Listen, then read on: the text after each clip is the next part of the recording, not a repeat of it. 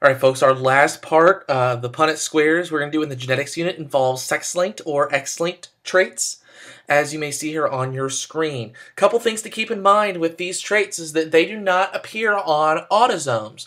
Autosomes are the other 22 pairs of chromosomes. We're looking at the sex chromosomes, and primarily the X chromosome. That's why they're called X-linked or sex-linked. So when we have sex-linked traits, they appear on the X chromosome. So we indicate these with X, that tells us what type of chromosome we're looking at, and then we use superscript, either a big letter or a small letter, to determine whether the trait is dominant or recessive.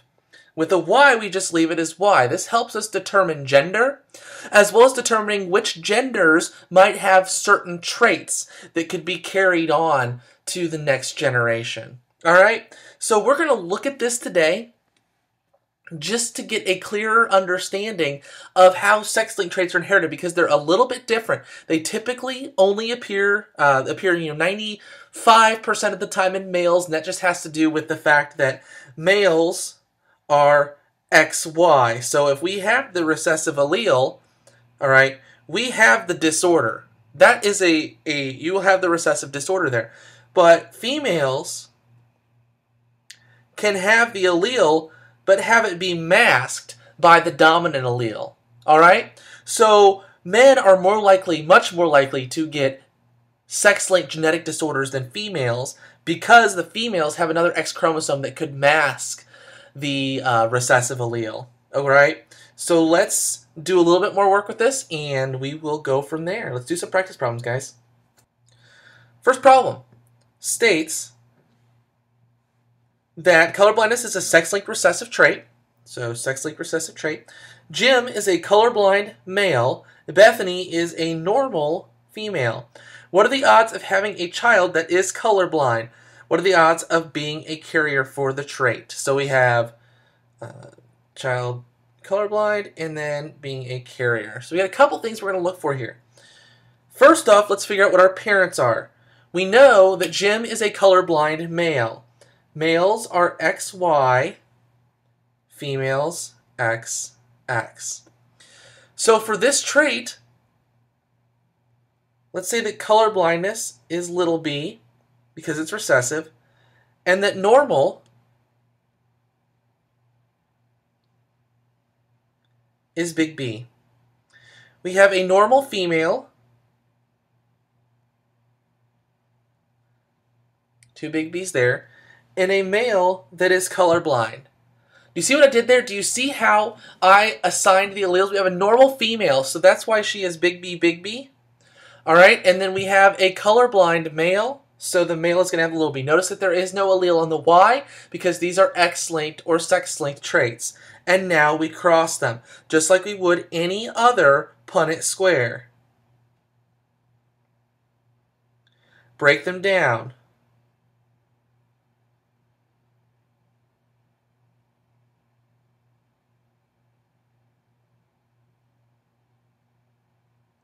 I'm going to take some more time writing this, because those big B's and little b's are really important to get right.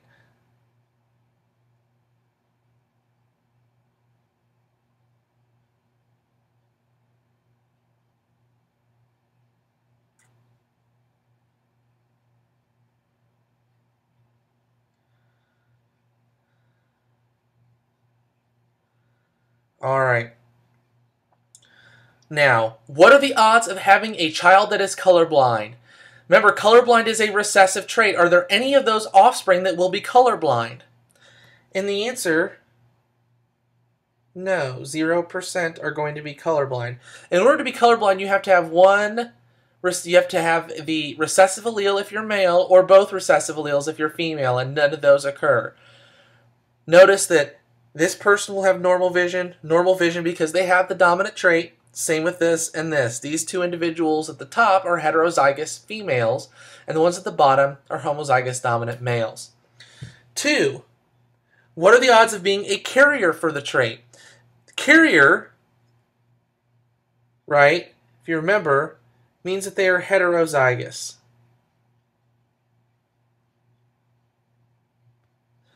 So, there are two individuals that are heterozygous, right? We have this one and this one. So those two are heterozygous. We have a 50% chance of being a carrier for the trait. Both females will be carriers. No males will. Males cannot be carriers, and males, the males here will not exhibit the trait. All right, it's a little bit more confusing. You need to understand the concept of sex determination, right? XX female, XY male, and just understand that the males will only have one allele. That allele determines if they have the trait or not. Females can be homozygous dominant, homozygous recessive, and heterozygous. Okay, let's move on to another practice problem. Stephanie is a colorblind female. Bob is a normal male. What are the odds of having a colorblind male child and a colorblind female child? So we're breaking it down even further into male and female. You'll see what I mean here in a minute. Let's set up our Punnett Square. We've got female and male. We have a colorblind female. She must be recessive for both alleles, and Bob is normal, so he will be dominant. All right? Same as before. Same traits. We're just going to go through and do the Punnett Square now.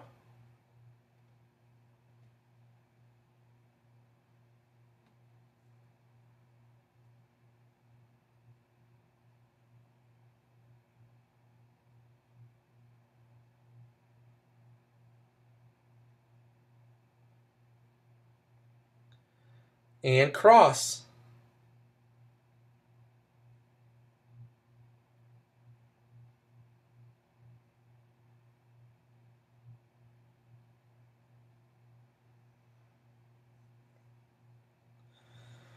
All right. Question 1. What are the odds of having a colorblind male child? Now notice, first off, how many of these are male? All right, there are only two. There are only two offspring here that are male. These two down here at the bottom. What are the odds of having a colorblind male child? This one's colorblind, and this one. So the odds are 100%. Notice and make sure you understand that it's asking for male. The second question is asking for female. So make sure that when it asks for gender-specific answers, you give them that are gender-specific. Colorblind female, 0%. However, both of these are carriers. Okay? Lastly, Jacob is a colorblind male and Rachel is a carrier female. What are the odds of having a colorblind male child and colorblind female? So go through this again. Jacob is a colorblind male. Rachel is a carrier female. Having a colorblind male child or colorblind female. Take it one step at a time. We got a colorblind male. Remember, male is XY. Female, XX. Colorblind male, little b. Carrier female, big B, little b, right? She's a carrier. She doesn't exhibit the disorder, but she carries the trait for it. Cross them and determine your offspring.